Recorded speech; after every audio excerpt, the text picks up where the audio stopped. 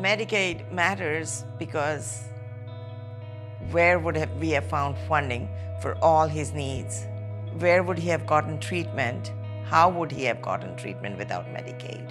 He had a lot of surgeries to be taken care of. He had a lot of therapies that he continuously needs.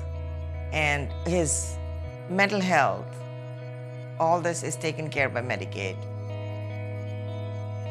Both my children are on Medicaid. Medicaid is really important to us because it allows them to get medical care when they need it. And having that access to care is really important, and all the children's hospitals that we participate with Medicaid.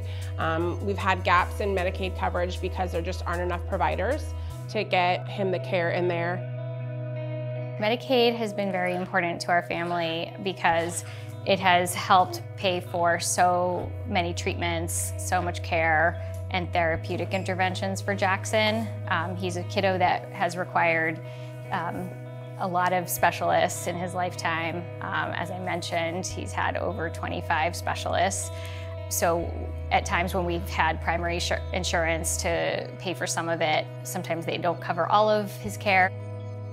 I would like federal lawmakers to not think twice when it comes to funding our hospitals and to funding healthcare in our states. Health is everything. We know that we need good mental health and good physical health to just be productive in our society, to just be well.